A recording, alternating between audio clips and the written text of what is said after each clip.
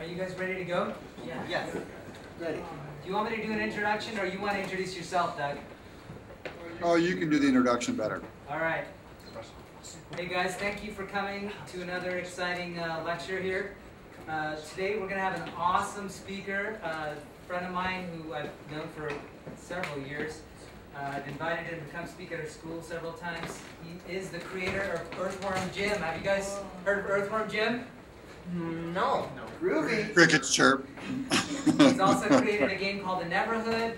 He's created a series called Cat Scratch for Nickelodeon. How many of you guys remember that show? Oh, yeah. Yeah, and he's also created a number of graphic novels that were, several of them were optioned for films. One of them actually was optioned by Disney, and Hugh Jackman is attached. And he's also got a film optioned from his book Cardboard that 20th Century Fox optioned, and Tobey Maguire's attached, I believe, right? That's right. Yeah. So he's done a... You know Ballerini? Ballerini's writing that script. Attached means they're attached to the project as it comes into fruition, or as it is being made. So they're like the director or something like that? Yeah, they're kind of attached to it. But with all that, I'm going to let Doug talk more about what he's doing now. He's actually working for Dreamworks as a writer, but I'm going to let him give a little spiel on that and tell us about his inspiration and why you should create. It's all you, Doug. Cool. Hey, what about the students? Can I see the students? I want to be able to see the class for just a second. Is there any way you can turn the camera around just to show me everybody? Hi, everybody. Yo. Hi. Yo. Hi. Hi. Yo. Here's a guy who's running the boom here. There's the boom man. Hello, boom. And Boom. then here's a couple more guys here. Oh, hi guys. Kinda hard to see. Hello. So mostly the reason why I want to talk to your faces is I just want to know kind of how many of you want to be writers. Like raise your hands. Yo. We have guys. see you. I can see Santosh. Hold on. Hello. Okay. Don't mind you. About a third. There's about 7 or 8 people, I think, right? Yes, and I probably want to be a writer as well. He wants to be a writer too. Oh, good. Me also. And so probably just before we end here, I'll try and keep this down to about 30 or 40 minutes. But right before we end here, I'll have a quick question answer session. You all can ask any question you want from me about how I write or how I make comics, or, because I write TV shows, I write video games, I write comic books. And any one of you, I always tell my friends that, just about anybody can write. I don't know if you can write well, but you can write and you can create your own stuff. And a lot of people, I think, they see how hard it is to make something like a movie or a TV show or a comic book, and they just give up. And that's kind of the first mistake that anyone makes about something that they're not very good at, let's say, is giving up. So number one, I want you to remember that if you really want to do something, you can't give up. And that's true for children. It's true for adults. It's true, let's say that I'm a dad. I have 4 kids and I want to be a good dad. And some days I'm not a good dad. And on those days, I have to remind myself not to give up. So it's really no different for writing, right? Is number one, don't give up. And then number 2 is you have to devote a lot of time and to develop your skill. So there's a lot of skills in writing of learning how to tell a story, learning how to talk to other people, like read your story to other people and have other people read it and see if they understand what you're writing. And so that, because it's communication, I'm trying to put a thought in my head into your head. And I'm trying to get you to see the world or characters through my words. I'm trying to put those images in your head. That's all you do when you read someone else's work, be it whether if you read a comic or read a novel or read a paragraph or even read an email or a letter from a family member. When you read it, you're taking one of their ideas that was in their head and they use words to put an idea in your head. And that's really all you're trying to do, is be better at that to more. And so you develop the skill of writing. It means you have to learn more vocabulary. You have to read a lot more books to learn the way people communicate. You study other people to see how people interact with each other. I know those are some skills that we can all develop and we can all figure out. I think great writers they observe other people very well. So they're good at seeing kind of what other people do. By the way, you yourself, many writers have been very terrible people, like terrible at life, let's say. You just have to be good at observing other people. You don't actually have to go out and perform the conversation yourself. You just have to watch other people and be able to put it down into words. And then, so that's the biggest thing. And the third thing is so that's developing your skills. Well, how do you develop your skills? For that, I suggest two things. To develop your skills, you need to practice, and that's kind of obvious. And that's the hardest part, is practicing. Because usually when you have to practice, you have to do something over and over again when it's boring. So when it's not stimulating or not fun to do, you have to still do it. Like, it ought to occur to you while you're writing or drawing or whatever you're trying to get better at. You go, hey, I'm bored at this. And so then you could choose to watch TV or watch a video game. The good writers instead choose and go, I'm bored, but I'm going to keep writing. And that's a big difference. So number one, you need to practice your craft, practice your writing. And number two, you need a good mentor or a good hero or a good writer that you look up to and respect. And maybe you can even try to emulate the way they write. Like, let's say you like Tolkien for Lord of the Rings, or maybe you like C.S. Lewis for Chronicles of Narnia, or maybe you like Michael Crichton, who wrote Jurassic Park. If you find writers that you really like the way that they write, even if you have to just, I would even say, like, copy a paragraph of theirs and just write a paragraph so you feel what it's like to put those words down and that sequence down. And you'll learn so much by writing that paragraph again in your own hand, not even changing a word. Later, when you want to learn other things and get better at it, you could actually put a paragraph in your own words from a favorite author like Tolkien, and then compare and see how he told to his story versus how you told your story. So that's kind of my overview on writing. The next thing on your stories that you need to know about, can they see this screen okay, Santosh? Okay. The next thing you got to do is, I have my fancy yellow pad here.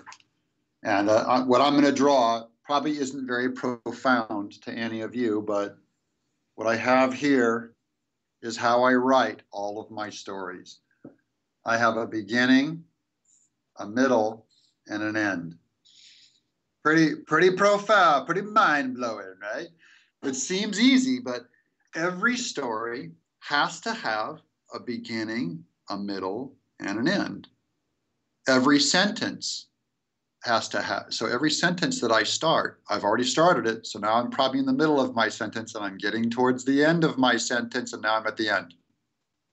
So when you're born, you have a beginning, and then you live your life here, and then you die, you have an end. So everything is beginning, middle, end. Every TV show you watch has a beginning, middle, and end.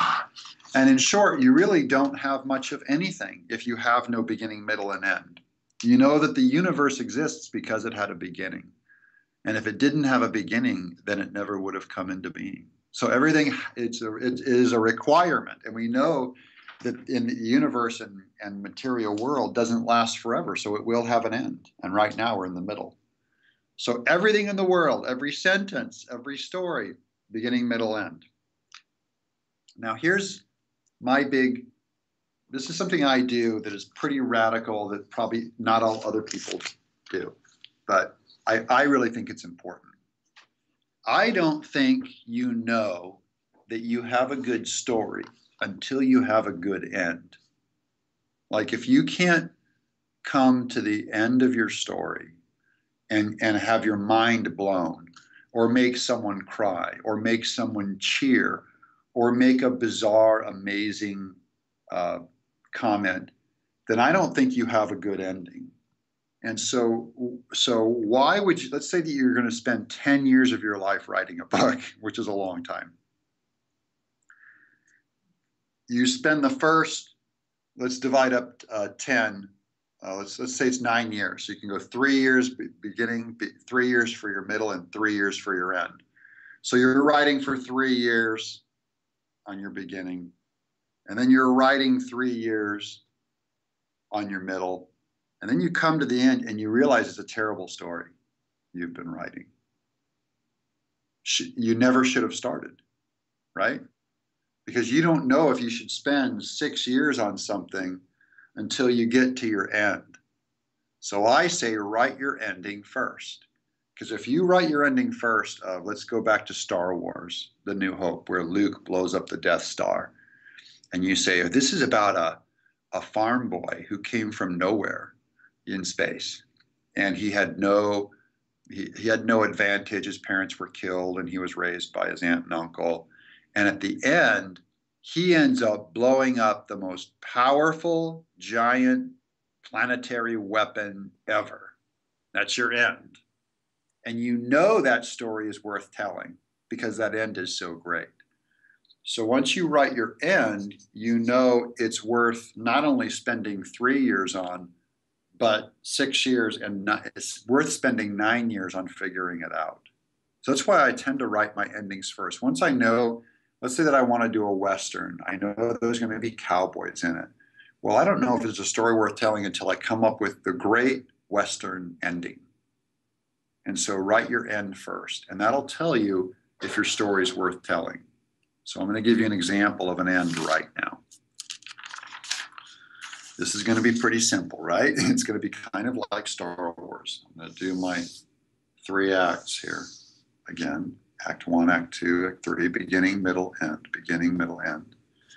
I'm going to come up with my end. At the end, a terrible man who has lost his wife because she divorced him, a terrible man who lost his wife, becomes good and gets her back.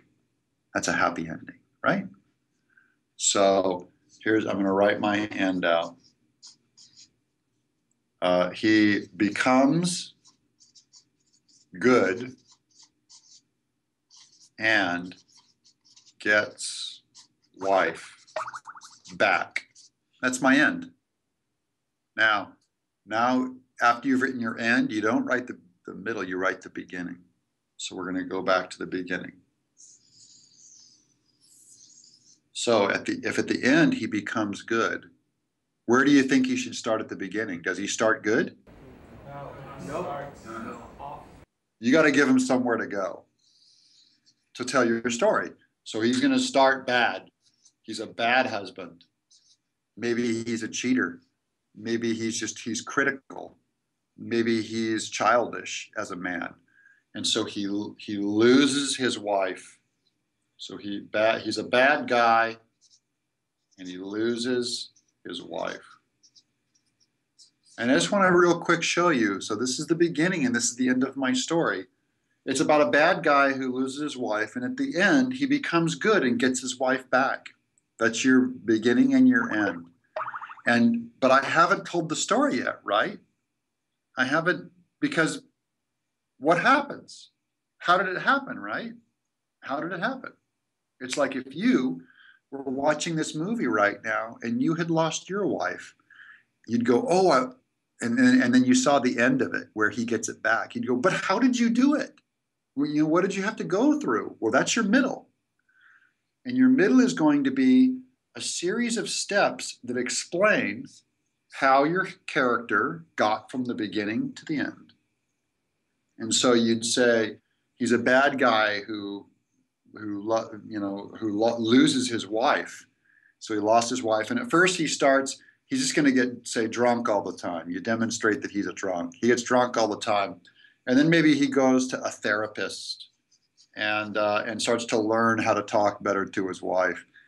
And then he spends his money on some jewelry for her. So he buys her some diamonds. And then he learns to write beautiful music. He's a romantic.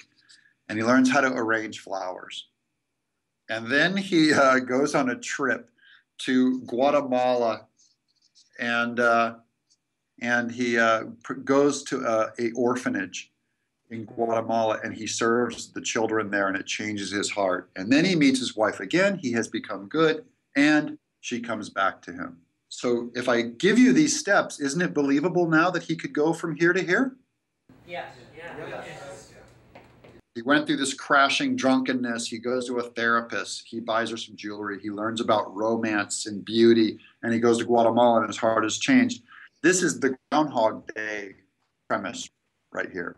This is Bill Murray, starts out as a jerk, and no one wants to be with him, and he's in love with Andy McDowell. He wants her, but he gets stuck in the same day over and over again. And at first, he's basically drunk and selfish and wants to kill himself. And then he slowly starts making friends and learning about life. He learns to play piano. He starts doing kind works for other people. He sees an old man die, and it moves him. At the end, he becomes good, and he gets the girl. The end. But I want you to start at the end. So that's my whole, that's my big method on storytelling. And you can tell next time you watch movies or hear a story, pay attention to the end, because we watch them forwards, right? But think about your favorite movies, think about their endings, and you probably remember the endings very well. You always remember the end of Ghostbusters. In fact, you'll tend to remember the beginning and the end of things, because the beginning is your setup, and it's the most exciting part of the movie, because you're just now getting in the theater or whatever, and you can't believe what you're seeing.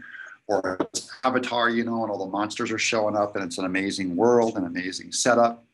And then usually you remember the end, because it's the big giant crisis that changes your main character. And the middle are just kind of small details that just happen that are kind of, I think they're of them more as like checking off boxes or going through points to justify your end. Okay. I just want to make sure that I'm answering any questions now. So are there any questions about writing that you want to know? Because if you ask a good question, then I'll make sure that I can hit your topic. Hi, Doug. I'm Patrick. I'm a student here at AMDA. I know you can't see, but you can hear me, can't you? Yeah. Okay. I wanted to ask, out of all the writing, what was the most toughest writing thing that you've ever done before, like cat scratch or something like that? Because that's the thing that you were known for. The toughest one is, I'm writing a 3-book series right now for Scholastic called Newts, and it is a huge epic. It is very hard to write, so that's hard. Cat Scratch is hard to write because it's comedy, and comedy is always really hard to write.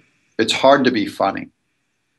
So comedy is really hard to write, and I'm working on Veggie Tales right now, and I write for that sometimes, and the comedy part of it is really hard to be funny. It's it's easy to be scary. I could do a horror stuff in my sleep. Comedy, I'm far more afraid of doing comedy than I am of doing horror. Well, wouldn't you be scared in the night? Wouldn't you be afraid not to sleep or anything like that? Yeah. Well, so my projects keep me up all night all the time where I can't sleep. But it's not fear. It's out of grinding my teeth worrying how I'm going to pay my rent, right? That's funny. Fear is out of grinding my teeth worrying how I'm going to pay my rent. John, I think had a question next. I had a question regarding storytelling. Is it always, I noticed in some good stories how some people would start their stories with the ending events and then to continue their story, they would do flashbacks. Is that a good way of telling a story, or? That is a okay way to tell a story. One thing I don't like about it is if I'm going to put you on an adventure, and let's say Sinbad, and I show you at the beginning of my story, he's an old man, and he's going to tell you the story of how he fought the Cyclops. When he goes back to tell you, remember this time, and when he shows him fighting the Cyclops, you already know he's going to survive it. Like when he starts telling you, and then I fought the Cyclops. What bugs me is you know that he won't die. So to me, it gives away, it removes too much tension to have a character talk back on how he got that way. A much more interesting form is so that wouldn't work so well for the action genre. It works better for something like Amadeus. In Amadeus, you have Salieri, this composer who is against Mozart, who is now a deranged, crazy man in an insane asylum, and he was once a great musician. And so you go, well, what happened to him? And then he goes back and tells his tale of how he met Mozart and how it was, his anger at Mozart and his jealousy of him that drove him mad. So it's appropriate for certain stories but that first image of that person when you see them at the start, you have to ask, the whole audience has to be wondering, how did he get that way? So it's probably a poor man or a guy in prison or a man who has lost everything or a man who has died, where it implies some bizarre story has happened. Or maybe it's a guy who he married his aunt, which is gross, but he married his aunt. And you go, well, how did that happen? He goes, oh, let me tell you the story. It'll all make sense to you when I tell you the story. And now I've got you on the hook. You're going like, what the heck would make a guy do that, It can be something really absurd at the start. And then your audience is on board going, you've heard the sitcom is called How I Met Your Mother. The guy has gotten this girl pregnant. You don't know who it is. You know that someone has met the girl's mother. And so it should make you wonder, who is it? Who is it? All right, next question. Who had their hand up next? Was it you, Michael, I think? Yes, I am Nikolai, and I have a question when it comes to storytelling. Well, Sure. Does it have to be for TV animation? Does it have to be ending too? Start with ending too as well? Does it have to be what? I'm sorry, for TV animation? Does it have to start at the end first or the beginning? No, I would say that was just another question about, is it okay to do that? In general, in general, you write what's comfortable to you. I'm saying if you, and just remember, it has to have a beginning, a middle, and an end. And that in general, if you want to, I always feel more comfortable if I know the end first.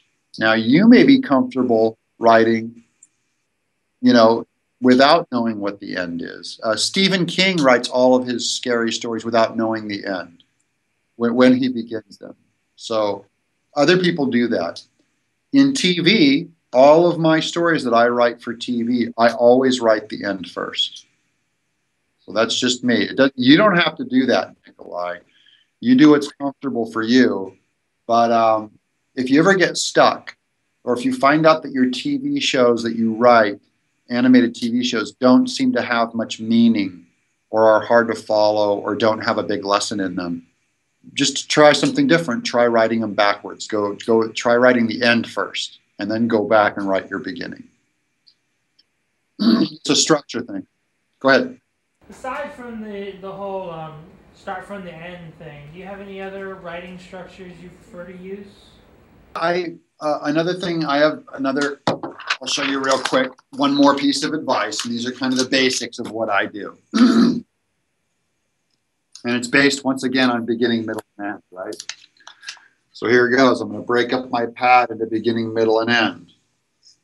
And so this is part 1, part 2, part 3. It's also known as the beginning, the middle, and the end. It's also known as Act 1, Act 2, Act 3. all I would say is your beginning itself needs to have a beginning, a middle, and an end. So see, even your beginning is a 3-act structure. And then when you're done with your beginning and you have completed your end of your beginning, you go to the middle. And your middle needs a beginning, middle, and end. Yeah, compartmentalize. This is good pattern work and good rhythm work for putting structure into your stories. And then look, your end needs a beginning, middle, and end. And the idea is that you have to know what your beginning is. Like, this is about setting Luke up on his home planet. And you have to get him to a point that he's ready to go on his journey to go out and join, the rebellion. So the end of that first act in Star Wars is that his parents, his step-parents, his uncle, are killed by stormtroopers, right? Because the stormtroopers are looking for those droids. So you know this is going to be your end, so you write your end first. And so the stormtroopers kill Luke's dad. And then I know that he has nothing more to live for on that desert planet, and they're going to hire Han and Chewie to go fly out on adventures with Ben Kenobi, and he's ready to start that second act. And then during the second act is when he gets his training to become a Jedi, and we're slowly setting up where it will end on him preparing to go to the Death Star and blow it up, which is going to be your final end. So I'm only saying beginning, middle, end, and then your beginning has a beginning, middle, and end. Just break it down into smaller pieces, and it's much easier to write this little chunk than to think about writing this whole giant story. It's so, they're so complicated, and you might get frustrated or you might be scared. I think you shouldn't be scared of writing just this. Let's say this is just one paragraph. It's 3 to 5 sentences. It's not actually all that different from something style I use, so it's actually pretty nice that something that other people use, so thank you for that. Sure. Adrian was next. Yes, let's see how about this. How do you find the drive for your character? Like, what drives them to do what they do? For certain stories. What drives my characters to do what they do is usually they stand for something that is important. Okay? Because your story needs, you want it to be about people doing things that are important, right? A story worth telling, I should say. So what drives a character? Maybe he's about freedom, or maybe he's about not killing people, or maybe he's about putting people together to get married, or maybe he's about going back in time to save the world from destroying itself, or maybe he's about stopping racism. So wouldn't you say that each of those things are pretty important things? So your character ought to be about something important. So I would just ask you, what is important? And when you answer that question, that's probably a real good thing for your story to be about, or something that motivates your character, right? So, and let's write it backwards now.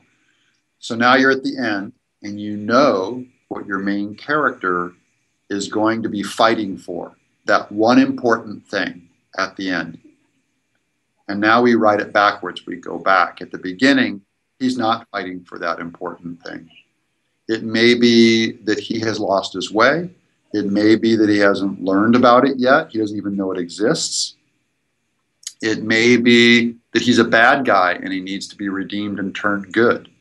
But at the beginning, he's not fighting for it. That's Avatar, with the big 12-foot tall blue people. Is the Marine is in a wheelchair, and number one, he's incapable of fighting because he's in a wheelchair. And number two, he is not aware of these blue aliens, that they're amazing people. And so during the second act, right, he's going into the blue bodies and he's going into their tribe. And by the end, he is fighting for those blue. He's fighting for something important, for their freedom, for the freedom of innocent people. And so lots of stuff changes in that story.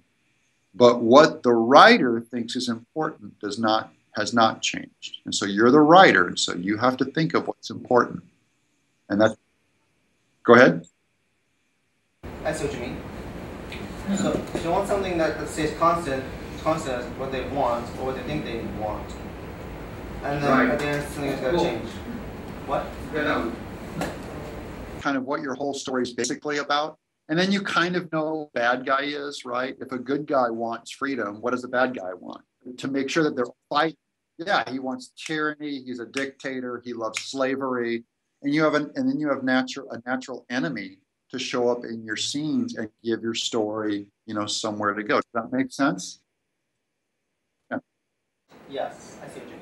I think John had a question. Yes. Out of all the projects you've written, what is your favorite project that you've ever written?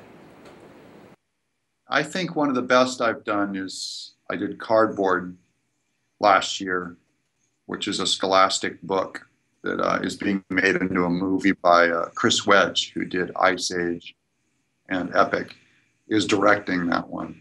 But Cardboard is one of my favorites. I really like the structure. I feel like I really figured something out.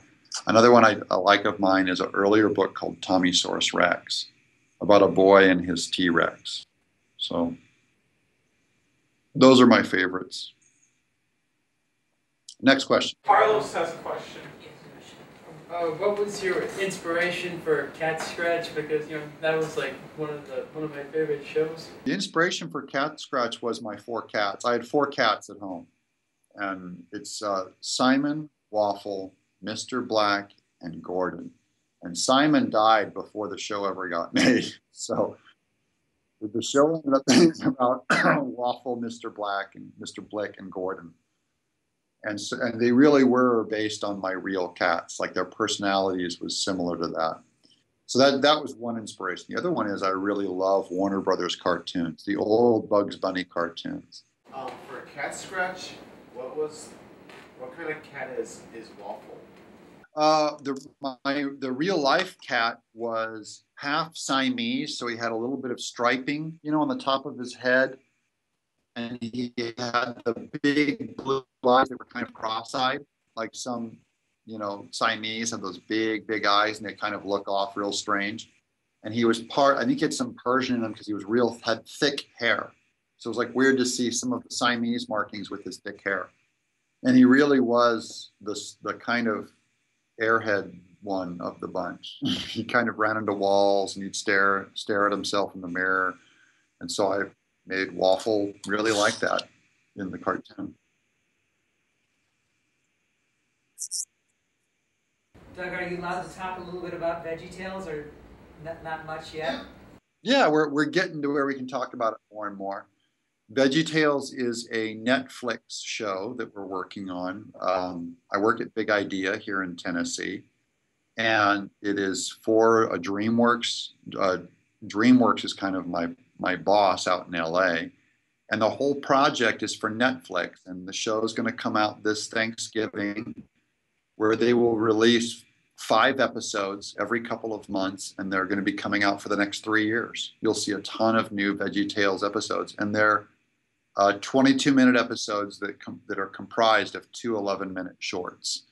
And we just went for a real funny take on Bob and Larry, and they still have faith-based messages, but I'm a huge fan of Warner Brothers, so there's lots of real broad physical comedy, goofing around and having fun with these characters. So I'm real excited about that. I'm sorry? That's Squash and Stretch. Squash and Stretch. In fact, those are the big animation principles that Disney, helped develop with the 9 Old Men. Is there Squash and Stretch, which means a character goes, right? He squashes. And that's what a great animation tool. Another one is called overlapping action, which means this is overlapping action when something overlaps. So it stops and then it overlaps a little bit. Overlapping action. And there's basically 8 animation principles that animation runs under, and we try and hold on to those. And because we're doing a 3D, it's done in 3D CG. we like having the characters animate using those old animation principles. Any last words of advice, Doug, that you can give to our students? I think, you know, my advice to you is you ought to do it, is you really ought to take your writing seriously and go for it. If you want to, I'm saying, if you want to be a writer, then you need to write, and you need to write every day and write constantly. If you want to be a cartoonist, you have to make cartoons and draw every day. If you want to be a director, get out your little camera phone and shoot movies and direct something every day. So you don't become a writer by talking about it. You become a writer by sitting down and doing it. And I'll tell you that there are some people, and this might even be you telling yourself this. You might be telling yourself, I can't do it. And I'll tell you that is simply not true. I see too many people do it.